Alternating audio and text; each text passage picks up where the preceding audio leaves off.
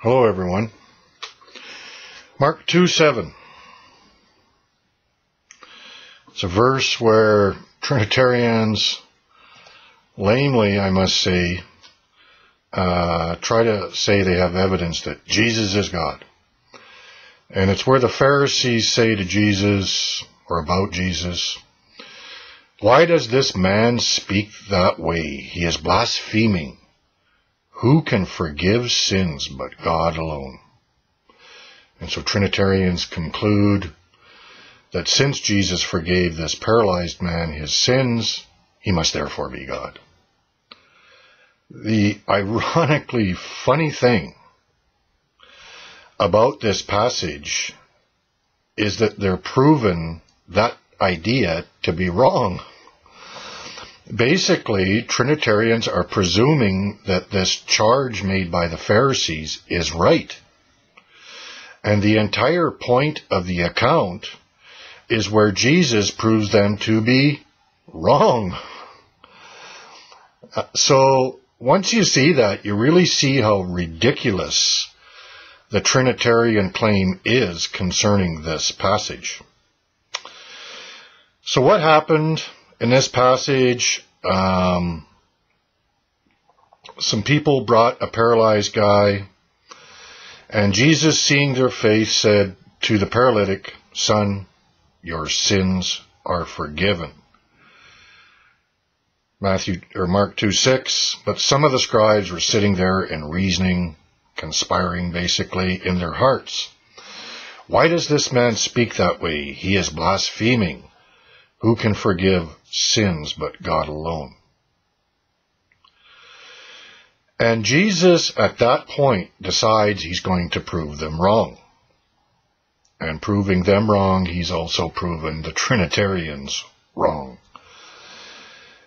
Here's what happens. It says, "Immediately Jesus, aware in his spirit that they were reasoning that way within themselves, said to them, 'Why are you reasoning about these things in your hearts?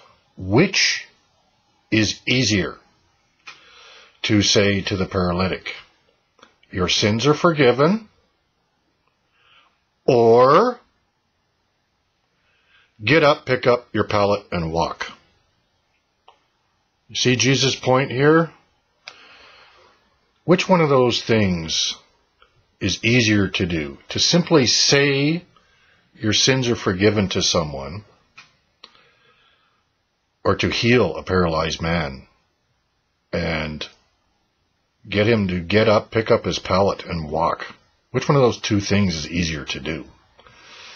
Very obvious in the context that the easier thing to do is to say your sins are forgiven.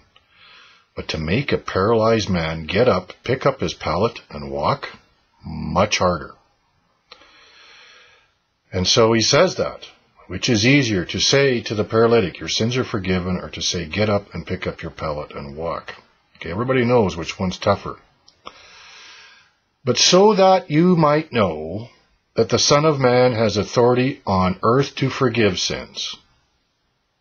In other words, so that you might know that I have this authority to forgive sins, I'm going to prove it to you. Notice also that he says, Son of Man has authority on earth to forgive sins. And so he said to the paralytic, I say to you, get up, pick up your pallet, and go home. He proved they were wrong by doing the tougher thing. He had authority to do this. And the paralytic got up and immediately picked up the pallet and went out in the sight of everyone, so that they were all amazed. All the people watching were amazed, were glorifying God, saying, we have never seen anything like this. Why would they say that? If that was God, why would they say that? It's interesting because in the parallel account, the exact same account in Matthew, here's what it says. Which is easier to say? Matthew 9. Your sins are forgiven, or to say, get up and walk. Okay? It's easier to say your sins are forgiven. It's harder to make that man get up and walk. But so that you may know that the Son of Man has authority on earth to forgive sins. Then he said to the paralytic, get up, pick up your bed, and go home. And he got up and went home. And here's Matthew's comment on this. But when the crowds saw this, they were awestruck and glorified God, who had given such authority to men. God had given such authority to men. In other words, God gave this authority to Jesus. It wasn't Jesus' inherent right to do this. God gave him this authority. And where did he give him that? When he anointed him at the Jordan. Just read Luke 4:18 and following. God anointed him to do these things. He was doing works in his Father's name. He was doing works in his Father's name. He testifies to that. This authority to forgive sins had been given to men. And when Jesus rose from the dead, what did he say to his disciples? He gave them authority in the same way. In John 20:21 and 22, he breathed the Spirit into them, received the Holy Spirit. And then he said to them, if you forgive the sins of any, they're forgiven. If you retain the sins of any, they're retained. See that? Authority given to men. Jesus was now in charge when God raised him from the dead and seated him at his right hand, and Jesus gave that authority to Peter and his apostles. And how did they do that? How did they forgive sins in Jesus' name now? Well, we see in Acts 2, they baptized in Jesus' name for the forgiveness of sins. See that? The Pharisees were wrong.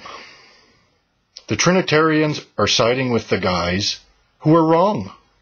And Jesus proved them wrong. He proved them wrong by doing the greater sign. The lesser sign was, your sins are forgiven. The greater and more difficult thing to do was to heal this paralyzed man, make him get up and pick up his pallet and walk and go home. And Jesus is saying to them, to prove to you that I have authority to forgive sins, I'm going to do the more difficult thing. And if I do the more difficult thing, that should prove to you that I have the authority to forgive sins, right? That's what he's saying, isn't it? To prove that the Son of Man has authority on earth to forgive sins. I'm going to do this. And so he proved them wrong. And he proves those who side with the Pharisees wrong too. He proves the Trinitarians wrong. God had given the Son of Man this authority. God had given such authority to men. God had given this authority to Jesus, the Son of Man, to forgive sins on earth. Very clear when you just read it carefully. I think there's actually 3 accounts, Matthew, Mark, and Luke, and you might actually want to compare all 3. They're parallel accounts, same account, just told a little bit differently. So, you see the irony here? That, Trinitarians are using this verse to try to prove Jesus is God by saying he has to be God to forgive sins, and Jesus is proving that this idea is wrong. God had given that authority to men. It was wrong to say only God can forgive sins, or who can forgive sins but God alone. And Matthew says so. God had given this authority to forgive sins to men. Matthew 9:8. Very clear, very plain, very simple. And again, we see the twisted web of Trinitarianism. A web of tangled lies. God bless you.